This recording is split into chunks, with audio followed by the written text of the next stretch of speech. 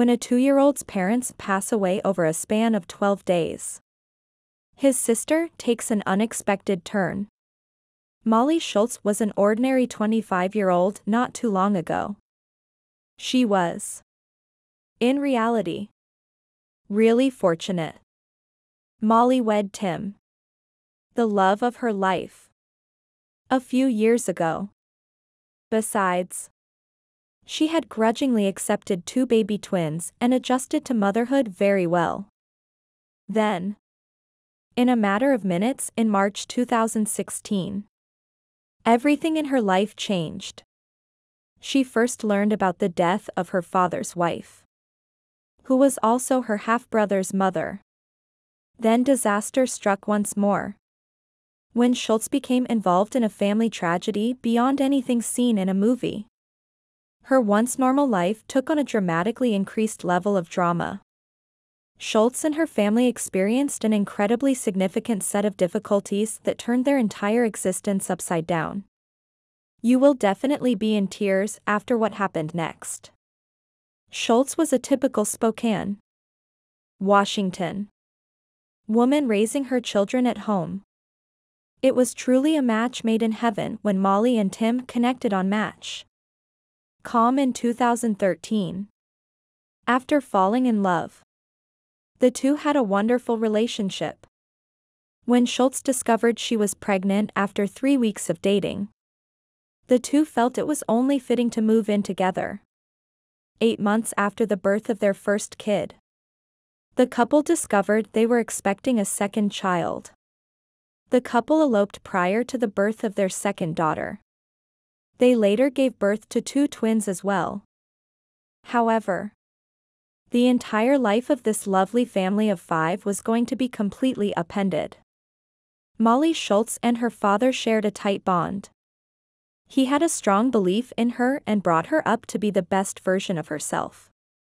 When Molly gave birth to her first daughter, he was even present in the delivery room. Furthermore, despite the fact that Molly was on the West Coast and her father was in Michigan, they maintained constant communication and presence in one another's life. Life then dealt her a terrifying 1-2 blow. In the short space of a few months, Molly's father was diagnosed with an uncommon terminal illness in addition to the unexpected death of his wife. Molly made the only sensible decision and bought herself a ticket, realizing that her father had just a few weeks to live. Since her twins were still nursing, Molly had to bring them along. Sadly, her husband had to stay with their 2 other daughters, so she was forced to travel alone. Molly was aware that the trip from Spokane to Detroit would not be easy. Molly had to travel via Minneapolis in order to reach Detroit since she was unable to find a direct flight. Airport connections are notoriously challenging. Often, after sprinting the whole length of the airport, you discover that your next flight is delayed. Or even worse, you have to spend hours in a dull terminal. Imagine going through this exhausting process by yourself while taking care of 2 infants. Molly Schultz had to do this on her flight from her house to her father's. The 3-hour journey to Minneapolis was bearable because Molly and her twins persevered and gave it their all. Molly had to get to Michigan now. Molly Schultz and her kids have a rather rigid routine when she's at home. For eating, playing, and sleeping, there are set times. Molly was suddenly unable to perform all of her regular tasks. The issue was that this adjustment also affected her twins, who were with her since they were just 7 months old. Any disturbance could cause them harm. Issues would always arise if Molly failed to feed them or put them to sleep on time. Molly was going somewhere she had never gone before. What kind of schedule would she have? Would she have enough time to feed her offspring the way they knew how? How would they adapt? Young Molly had all these questions burning in her head. Molly arrived in Minneapolis with her twins following a 3-hour journey. Sadly, there would be no fast connection with this. Rather, they experienced an extended stopover. I ended up laying blankets on the airport floor for them to roll around. Molly explains. Everything started to go wrong at the conclusion of the lengthy layover that we had. Molly started feeling tired. As did her twins. Molly could handle. But her little girls could not. Molly grew increasingly upset along with them. While managing the care of my grumpy twins, I felt like a ticking time bomb of emotions. My heart was exploding. The three of them finally boarded the flight to Detroit after what seemed like an eternity. Unfortunately, it was difficult to calm the restless twins. Molly was at her breaking point. And the two were crying all the time. These two young people were taking flight for the first time ever. Furthermore, it wasn't how Molly had imagined it would be. The flight was, fortunately, little less than 2 hours. After just 100 minutes of hardship, Molly would have to hold on tight in bravery to bring it all to an end. But occasionally, 100 minutes might seem like an eternity. The flight went well for the first 20 minutes. Molly was alone with her infants. And they were both happy and entertaining. Everything appeared to be ideal. And every person who passed them smiled back. Things started to go a little differently after takeoff. The babies started to cry and would not stop. They started to feel uneasy and agitated. Molly remarked. I knew they wanted to be nurses. I just didn't know how to do that on a plane with no pillows to help support us. Molly tried everything to comfort them. But the sobbing would not stop. Molly started to feel the effects of the flight's circumstances. I was so emotionally and mentally spent. All I wanted was to be in his arms and off this plane. I had no one to turn to when I needed assistance. The flight attendants were kind and helpful. But they were also responsible for specific tasks. On board, everything appeared to have gone wrong. It was a brief journey. But any parent knows that when a child starts weeping uncontrollably, it's next to impossible to quiet them down. Especially if the parent is feeling worried. The respite Molly needed had finally come. Thank goodness. A lady suddenly rose from her place behind them, slid into the empty seat next Molly, and snatched the infant who was bouncing on her lap. No need to inquire. Thus she refrained from doing so. It was clear to her that Molly relied on her. With a bottle in hand, Molly watched as the mother rocked her daughter gently in her arms while crooning lullabies. The flight was tolerable for Molly Schultz because of this incredible display of kindness. Thanks to this generous individual, Molly was able to begin her gradual recovery and put her life back in order. The one thing Molly wishes she had done differently is to have a photograph to remember this woman by. Wherever you are. Airplane Angel. Thank you. It felt like an eternity before the plane touched down. At long last, Molly could see her father as they disembarked from the ship. Now young Molly and her twins had the added burden of driving to her dad's place. As if the long day weren't taxing enough. We can only assume that the entire journey was consumed with reminiscences and flashbacks. As she attempted to jog her memory of her father, the time Molly spent with him was limited. Even though she had no idea how much longer he had. She was certain that his death was drawing near. Molly was attempting to get over the travel and get herself ready to see her sick and grieving father, who would finally welcome her home after all this time. Finally, Molly Schultz made it to her dad's house.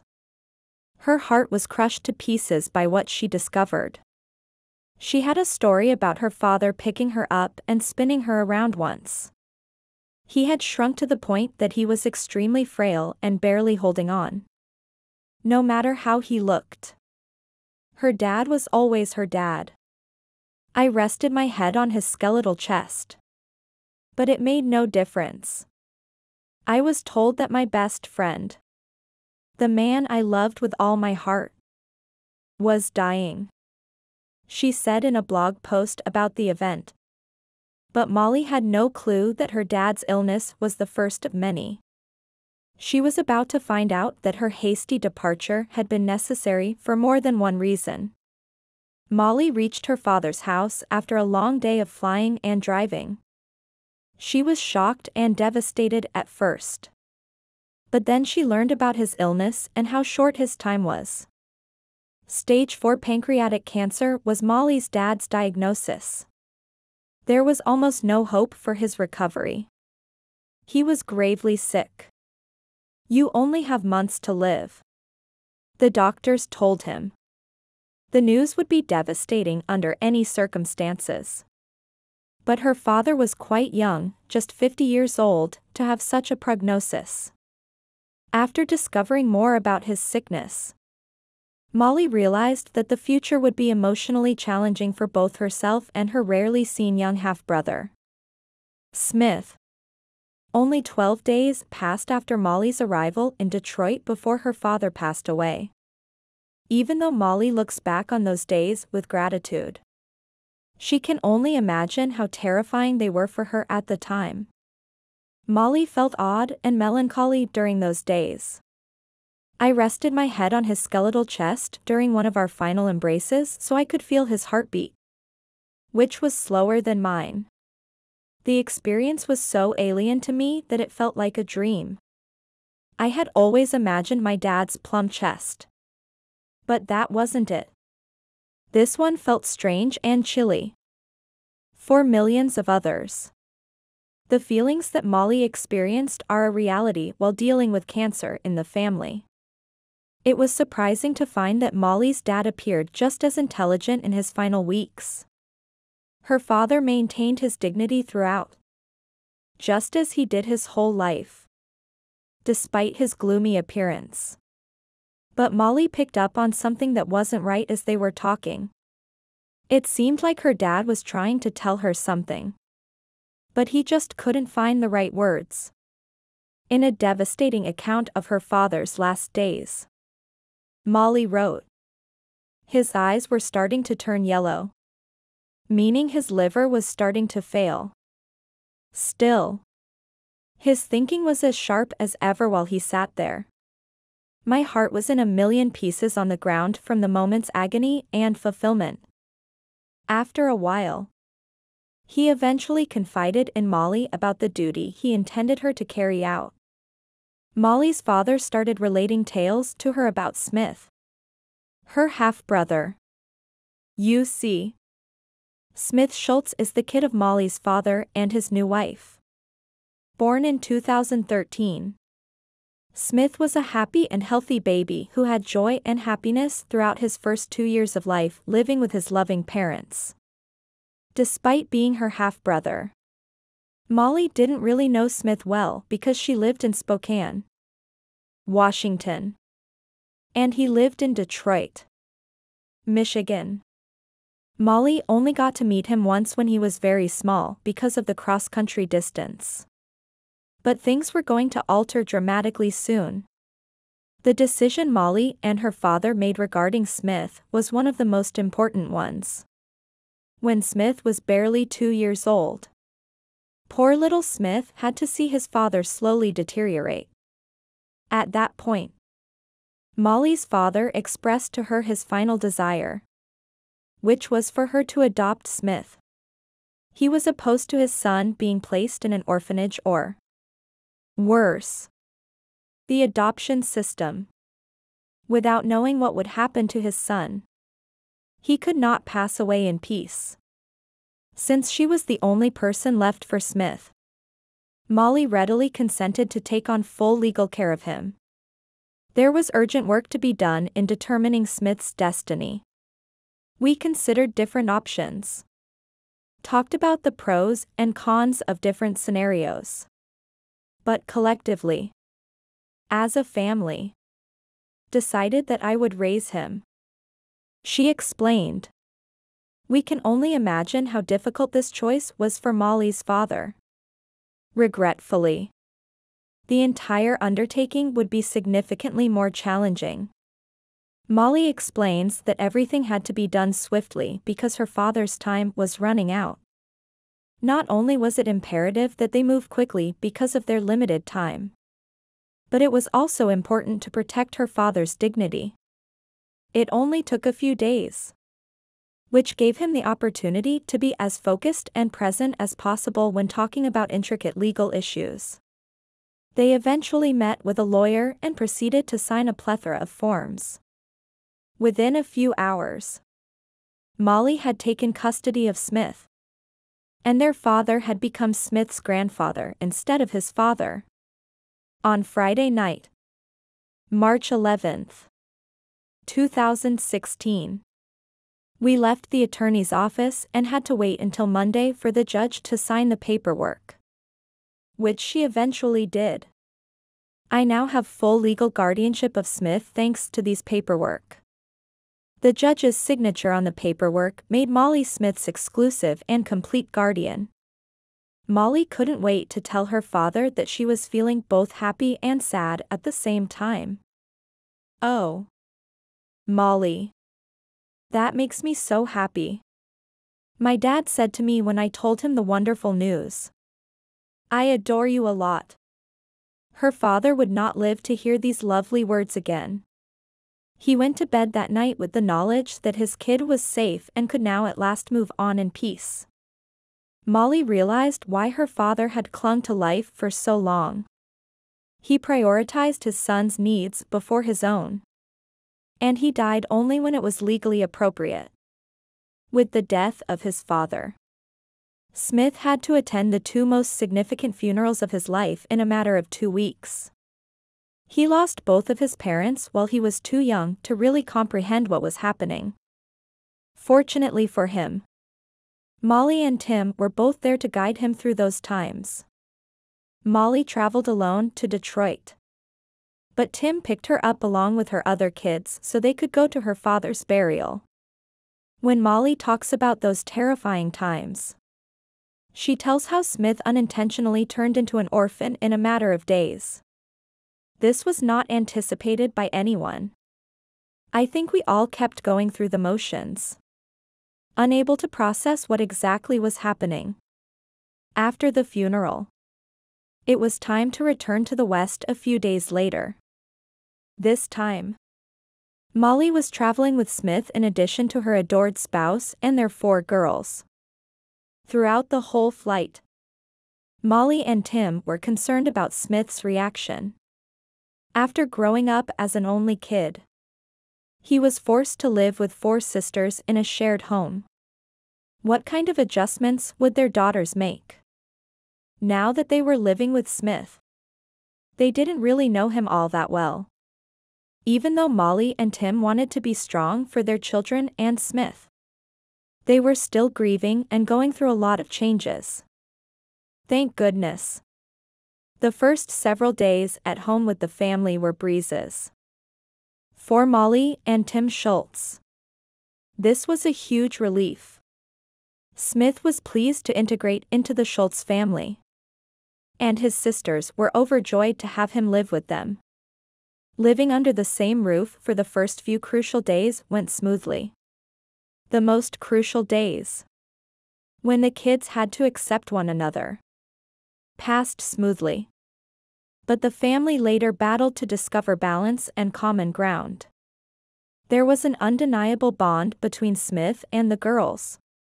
Something terrible was about to happen that would ruin the joy of the new family. An unforeseen legal struggle started when Smith reached Spokane. Having Smith adopted in a foreign state was a hard process because he is a native of Michigan. Because of this, Molly Schultz and her half-brother Smith had to take many flights between Washington and Michigan. But every time they showed up, Disaster struck. More importantly, the court date was postponed. After nearly a year, a judge in Michigan finally gave the go-ahead to move the lawsuit to Washington. The Schultz couple felt a great sense of comfort because they were no longer separated on such important days. Tim and Molly Schultz were finally able to schedule an adoption date after what felt like an eternity. The world's best news. Tim and Molly would formally become Smith's parents. And he could finally join the family after more than a year. As the big day drew near, the anticipation in the family grew. Due to the expedited handling of the case in Washington following its release from the Michigan courts, the deadline was approaching quickly. I think Molly, Tim, and Smith can all agree that the way things worked out in Washington's legal system was pure chance. On June 16, 2017, the world's longest wait came to an end. Everyone in the family, including the 5 kids, is overjoyed. Even though they were already a close-knit family, receiving official recognition was a huge deal. I entered the courthouse hoping desperately for things to be finalized. But I remained vigilant in my hopes. Molly recalled. Even when the truth is staring you in the face, your mind may still confound you in the most amusing ways. He was in desperate need of a family since his parents were gone. Why should I be so worried that the judge will rule against me? If you happen to be a Northwester, you know that the weather is never going to be perfect. The Schultz family wore dresses and short skirts in honor of Adoption Day, as if it were a sunny spring day. They planned for a sunny celebration and hired a photographer. Naturally, they encountered precipitation. Molly Schultz, who never gave up hope, interpreted the downpour as a blessing bestowed upon them on this extraordinary and enchanted day. The North Pacific weather didn't dampen their spirits since they were too joyful. The flawless results of the family photo shoot that took place over the day captured their pure joy. The day's highlights, meanwhile, did not end with the images. The Schultz family sincerely hoped that their court appearance would be their last. It had become a year-long nightmare from what had begun as a simple procedure. Knowing that this was a watershed time for Smith, Molly remembers how quiet and reserved he was. Thankfully, the judge they saw was kind and helpful to the family. Finally, after an agonizingly long wait, she gave her approval for the adoption. Molly and Tim, after the hearing, requested permission to return to the judge's chamber for a picture op. The one who restored harmony to their family was remembered in this way. Prior to Adoption Day, Smith spent 458 days living with Tim and Molly Schultz. Though astronomical, the happiness it brought to their loved ones was immeasurable. Adoption is a lengthy and complicated procedure. Therefore, this is unfortunately a common occurrence. Tim and Molly loved Smith without condition and attended to his every need even before he was formally recognized as a member of the family. Living with his kind relatives and having a strong support structure helped Smith tremendously during one of the most difficult experiences anyone could go through, especially a youngster. As a family, Molly and her husband will always remember those 458 days of love. Looking back, Molly Schultz saw the signs that she would have a far larger role in Smith's life than she had anticipated. His parents contacted Molly to get her thoughts on a name for the newborn son. They named him Smith after the name Molly chose for him. Another clue was that even before his biological mother passed away, Smith still referred to Molly as Mama, never by her name. Molly seems to have known the whole time that he would be spending a lot of time with her. even though they didn't spend a lot of time together. Molly and Smith formed a close bond from the day he was born. Adoption Day. And every day that before and followed it were undoubtedly not only joyous occasions, but also brimming with recollections of Molly, Smith's father, and, of course, Smith's mother. The terrible events in Smith's life cannot and ought not to be forgotten. Smith will always be able to remember his lovely and devoted parents thanks to Molly and Tim, who will always preserve their memory. Fortunately, Smith and Molly have a wonderful father to cherish who cherished them both unconditionally and wished for nothing but the best for them. Smith was finally able to exhale in relief after being formally adopted. Even though Smith was little at the time of this complete life transition, you never underestimate the depth of understanding that a child may have. Smith was aware of a significant shift in his surroundings and way of life. Even though he was quite little when his parents passed away, he was aware of their absence. Fortunately for Smith, Tim and Molly adore him and treat him like their own kid. The bond between Smith and his 4 sisters is doubly fortunate. Despite having lived with the family for more than a year, Smith still needed some time to get used to being legally part of the Schultz family. He felt genuinely at home in the family now that he was a permanent part. He was now subject to some additional regulations. He was required to act in the same manner as his sisters and to adhere to the rigid eating and sleeping schedule, even though it required some effort and time. The family eventually struck a healthy balance and developed a lovely rhythm. This proves that all families are lovely, despite the fact that they may not always match your expectations. Everyone has the ability to have a happy and full life with effort and commitment. The 7-member family is happier than ever right now.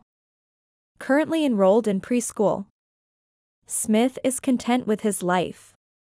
He is surrounded by 4 sisters, 2 of whom are younger than he is, and all of them have a positive impact on him. Smith truly adapted to his new family after the initial time of adjustment and is now a true brother to his sisters. Molly and Tim are proud of their little clan and are happy to have this great boy in the family. After watching the story above, do you have any thoughts? Feel free to share your opinions in the comments section. If you enjoyed our video, please like, subscribe, and share our channel. That's all about today's stories. See you next time.